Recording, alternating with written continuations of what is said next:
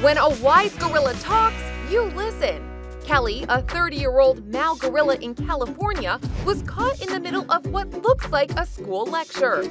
The Los Angeles Zoo says he was actually in the middle of catching a treat tossed by a zookeeper.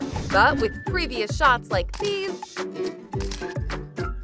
there's no doubt the animal could be posing. Zoo staff call him funny and impressive, saying he acts standoffish at first, then warms up to his crowd. This pose garnered him the nickname TED Talk Gorilla, and it's easy to see why. For InsideEdition.com, I'm Kelly Nealon.